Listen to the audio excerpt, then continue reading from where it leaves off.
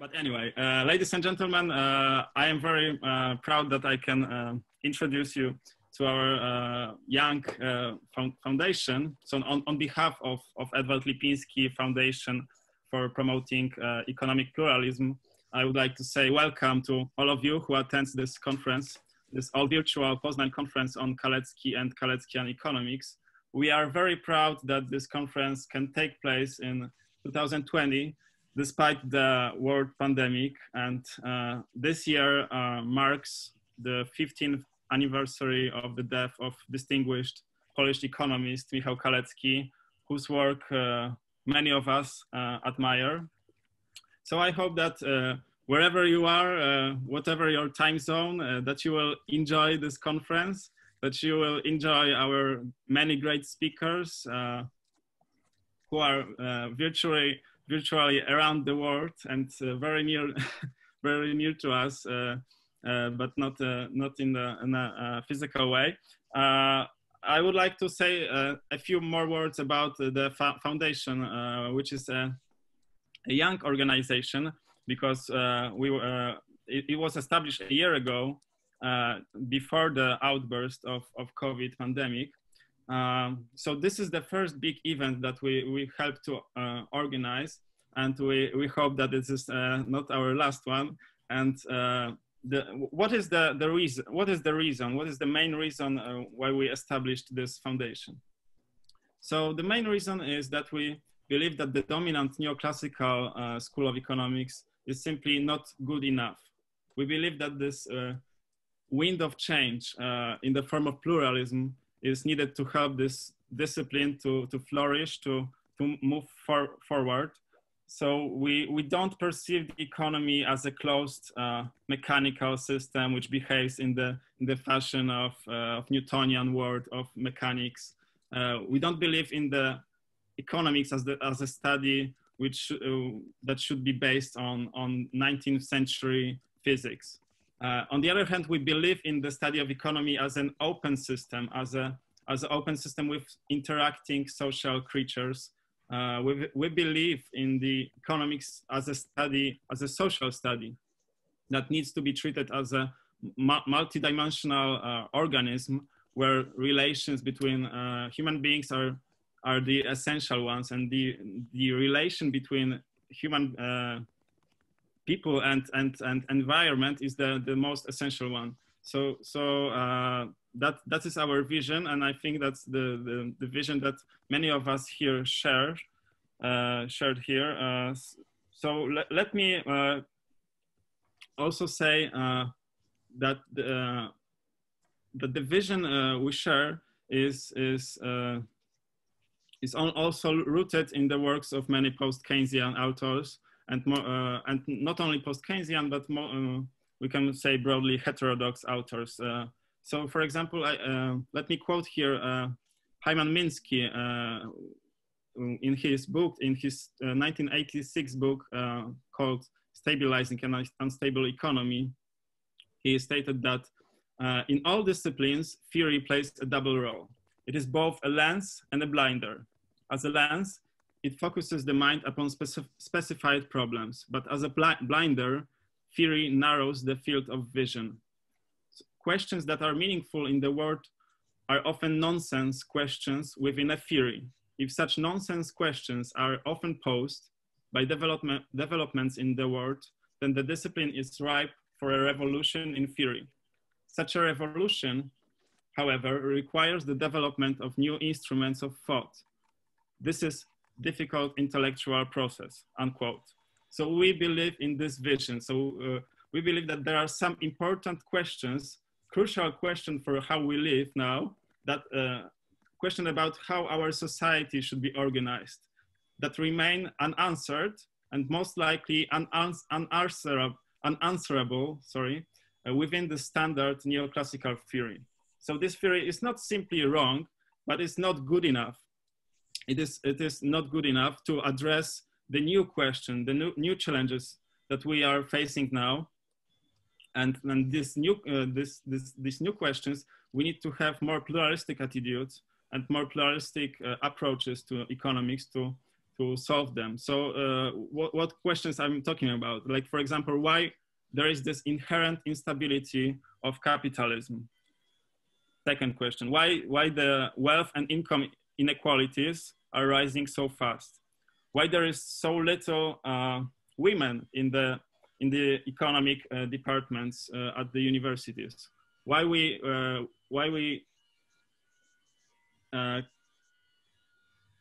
seemingly we cannot prevent climate change that is threatening our existence on this planet. So these are the types of questions that we can answer using different theories. Like, for example, we can use Marxist theory, we can use Minskian financial model, we can use Keynesian macroeconomic model based on principle of effective demand, or finally, we can use the Kaleckian model of growth and distribution.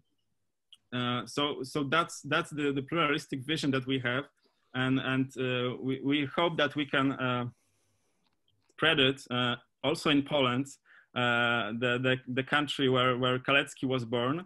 And these ideas, our main goal is to promote pluralism of perspectives and pluralism of approaches. And so we identify 3 ways by which we can achieve this goal. And these 3 ways are connected to the person and to the character of Edward Lipinski, who is our patron, who is our mentor, who was also a man of action. He was a mover, he was organizer, he was a manager, he was very active on many fronts. And crucially for Kalecki, he was his teacher and master. He was the president of a research institute of business cycles and prices. And at this research institute, Kalecki, young economist and unknown to anybody, could flourish and could develop himself with real data, with empirical data. And so that was the big contribution of Edward Lipinski. So he created this space, he created the institution that he ran for over 10 years. So not only he created many institutions in Poland before the Second World War, but he was also the chief editor of leading Polish economic journal, Ekonomista, for almost 50 years. So for almost 50 years, he was chief editor of this big journal. Moreover, for over 30 years, he was the president of the Polish Economic Society, Polskie Towarzystwo Ekonomiczne in Polish, who is who is also the partner of this conference, and we are very proud of it. And Edward Lipinski was also professor at both University of Warsaw and Warsaw School of Economics. So he was a teacher and a mentor. He was the person that discovered the talent, the economic talent that lied in this young and unknown economist, Michał Kalecki. So what are our goals? So the 3 main goals of Lipinski Foundation are as follows. Firstly, we want to increase awareness of the heterodox authors and of the heterodox traditions that have mostly contributed to the development of economic thought, and we want to teach people about these authors that mostly contributed to the vision, to the ideas that we all share. Secondly, we want to pursue this mission of spreading pluralism by creating a platform and support for the people that teach heterodox approaches and who do research in this tradition. I will give some examples later. And thirdly, we want to do exactly the same thing as did Edward Lipinski. So we want to discover new economic talents within broad economic discipline, both orthodox and also heterodox. So that is our 3 main ideas that we want to put forward, and And Edward Lipinski, so as I said, he discovered this talent, this young, talented person in 1928 and 1930s when he hired him to this research institute, but he actually didn't fully understand the theory that Kalecki developed. And I have a nice quote from Edward Lipinski. He wrote in his 1971 obituary on Michał Kalecki that it gives me a feeling of pride to recall that Kalecki theory of the trade cycle emerged before my very eyes, if not actually under my observation. This may be a good occasion to acknowledge frankly that I did not fully understand Kalecki's discovery until Keynes' similar theory had made the basis for effective stimulation of market forces. However, wrote Lipinski, it did not take me long to recognize Kalecki as an independent theorist with a formidable gift of deduction, who deserved to be supported. But outside a small group of friends, such as Ludwik Landau, Antoni Pański, and later Marek Braid, Kalecki was not understood. So unquote. So that's the observation of Edward Lipinski. So even he, as this big mentor, as a big economist, he didn't fully understand the 1933 piece of Kalecki, this famous piece in Polish, this Próba teorii koniunktur. So this is this essay on the trade theory that he developed. So let me also give you here one of my personal experience in teaching Kalecki in Poland. So the main thing is that we don't teach Kalecki in Poland. We don't teach Kalecki on economics in Poland. I spent 5 years studying economics at the University of Warsaw and was only taught once about Kalecki, and it was during advanced differential equations course, and it was a mathematician who told me, oh, and there was this guy Michał Kalecki, he was Polish, and he developed these ideas before Keynes, and he was really sophisticated mathematician, and that was it. That was it. So 5 minutes and nothing more. So imagine this situation. Imagine this situation that you live in Great Britain and you are studying economics in Britain and be never exposed to Keynes or Keynesian macroeconomics. So that situation we want to really change, and we want to incentivize people, incentivize teachers, academic teachers to also teach heterodox authors such as Kalecki.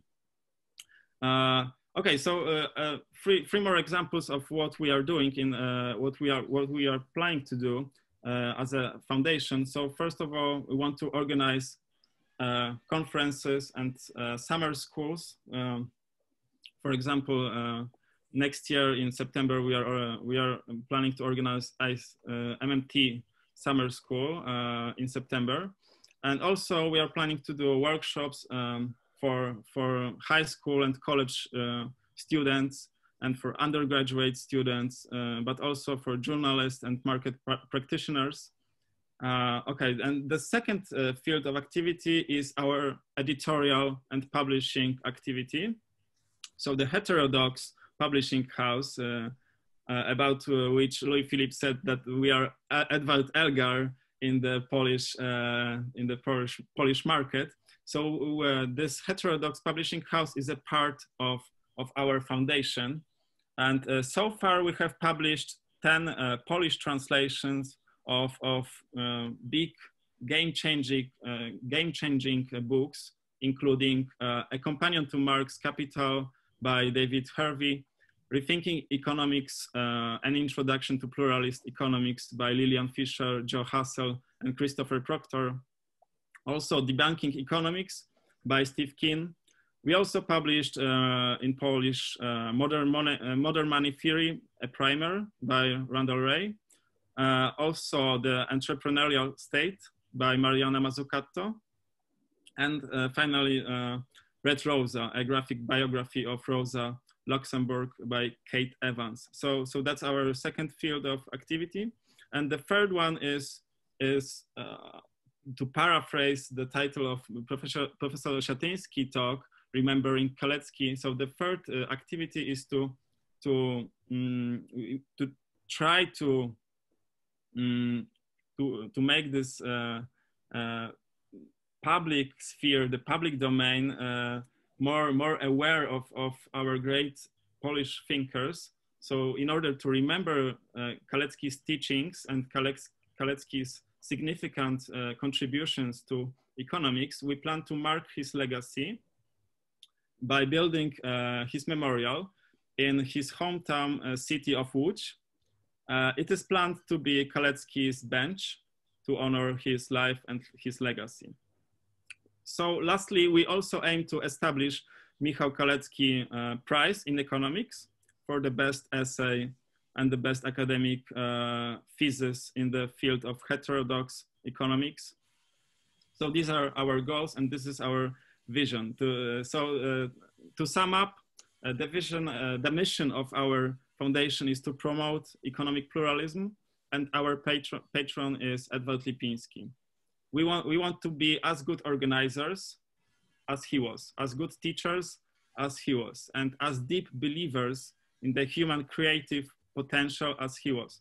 Because after all, the chief characteristic of Edward Lipinski was that he was deep humanistic humanist. So he was deep humanistic economist, and he believed in people's creativity. So let me end this talk by his quote. So this is where he wrote in one of his memoirs, quote, "Economics is the science of social life, and in particular, in one of the most critical areas, human creativity. Because all innovations and changes in the economic sphere are the same sort of creativity as artistic creation. It is impossible to solve any economic problems without referring to the broad context of the humanities." So that was Edward Lipinski. So let me now end this talk with this message from Edward Lipinski Foundation. And thank you for your attention. And I hope you will enjoy the rest of the conference.